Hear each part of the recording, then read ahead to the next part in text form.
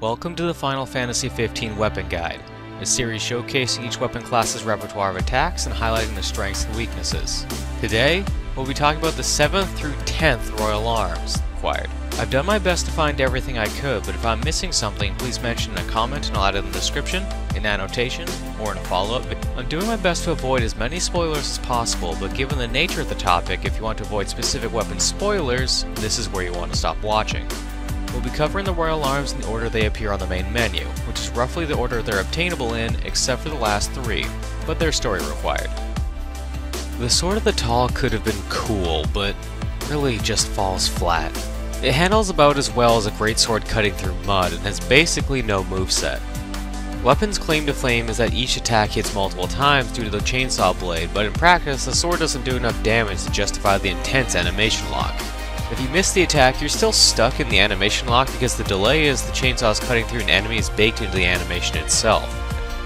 Considering it does half the normal amount of break damage as other weapons, there really isn't much to... The Warp Strike has Noctis hover in front of an enemy and do 3 360-degree slashes.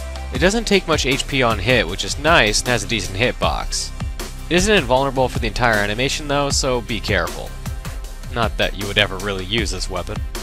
And naturally, it has no unique moves.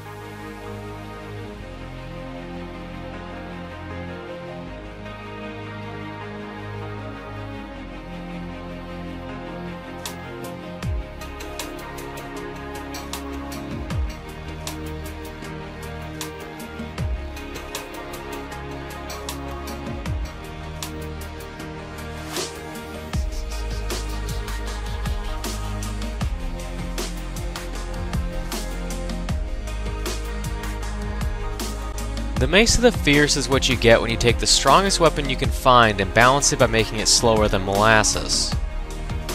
And then forget to actually make it the strongest weapon. The Mace focuses on causing break. The break modifiers on attacks range from 2 to 3 times, but any respectable weapon is going to inflict break just as fast purely due to the speed of literally every other weapon in weapon class. The Sword of the Tall might lose to the Mace in a race to break, but only because it's about as trash, just in a different way. At least the Mace kind of does damage. The Warp Strike is the best thing about the Mace of the Fierce since it has a 2 times break multiplier on the first hit and a 3 times on the second. Plus, since it's a Warp Strike, at least one of the hits is pretty much guaranteed. Just to emphasize how much potential was squandered on the Mace, it has no unique attacks. God damn does this thing suck.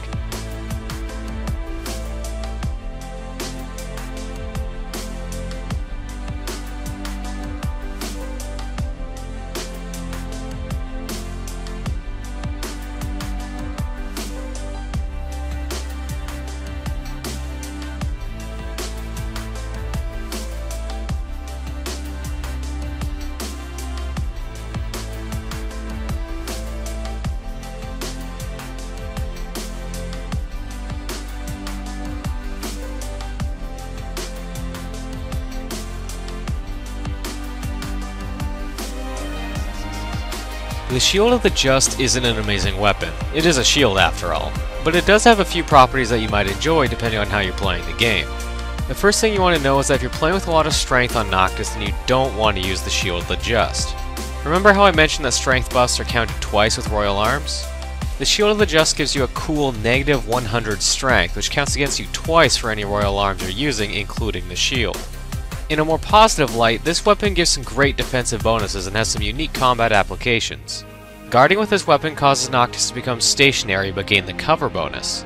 This is helpful if you take a lot of damage from enemies or you just like using some of the more self-harming Royal Arms, since you can get your HP back quickly.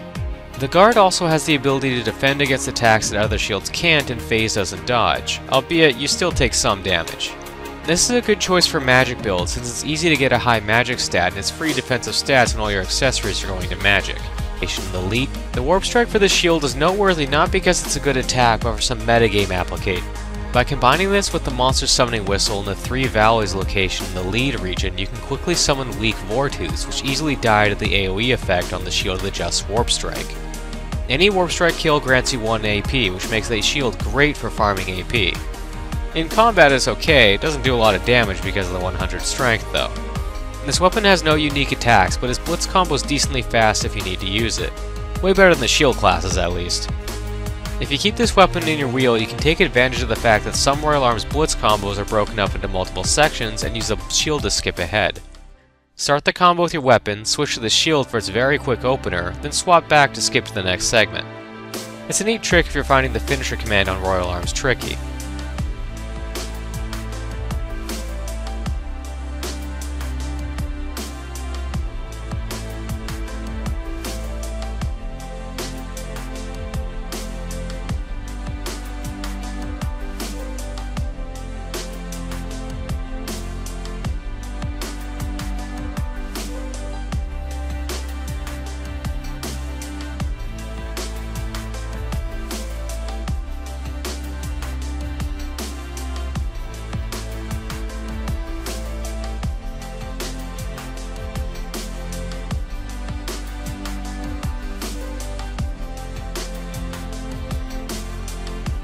If switching weapons mid-combo and being flashy is your thing, then take a look at the Scepter of the Pious.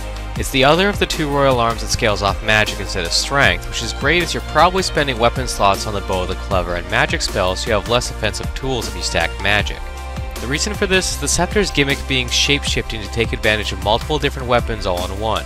Though there isn't as much variety in the weapons that the Scepter can take the form of, there's enough to make it a really fun and useful weapon.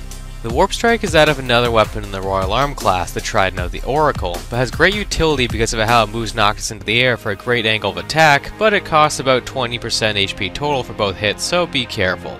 The Scepter of the Pious has unique attacks out the wazoo. Kinda. Each directional attack transforms into another Royal Arm and alters the Blitz combo. The forward attack brings out the Sword of the Tall, the side attack summons the Blade of the Mystic for the faster middle strikes of its Blitz combo, and the away attack conjures the Trident of the Oracle that summons a Phantom of Noctis which deals damage to whatever it touches. Tapping the stick in any direction after beginning the away attack combo will cause Noctis to jump into that direction where he can perform an aerial attack with the Axe of the Conqueror.